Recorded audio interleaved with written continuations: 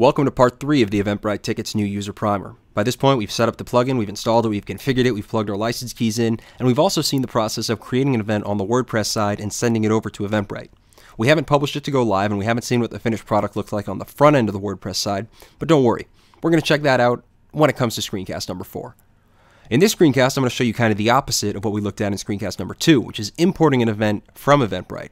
That is to say, you've gone over to Eventbrite.com, you've set up an event, and now you want to import it into WordPress to create a WordPress event for it.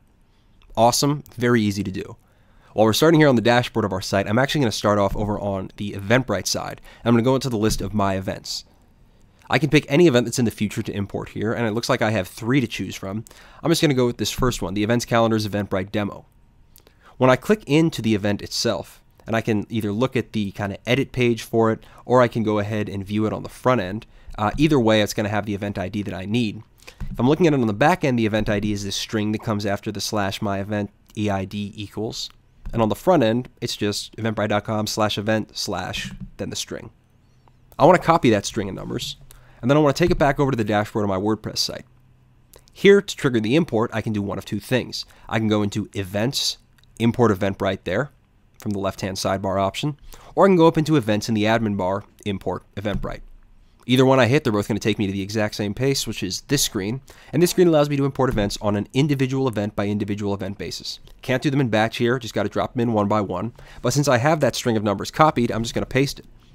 I'm going to hit go, and when it's finished, it will create a draft entry that matches up with what we saw on the Eventbrite side.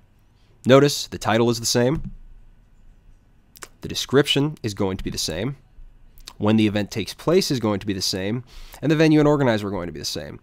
The tickets are already published and appearing, as you can see by this down below. The event is associated with Eventbrite.com. The tickets are displayed on the page. The event is live, and we can go over and view it on Eventbrite if we want to. We also have all the information about our available tickets, what's sold, what hasn't, right down here in the associated tickets field. If I want to edit the tickets, I can click in here, and if I want to go and create a new ticket, I can go over here. That's the import process. It's pretty straightforward and pretty simple. Keep in mind that even though the tickets are live on Eventbrite.com, this event is not live. We have not published this event. So while the entry is live, and if I publish it, the tickets will display automatically on the front end, until we publish it, this draft on the WordPress side is still going to remain a draft. We'll check out how it looks on the front end in our next screencast. See you there.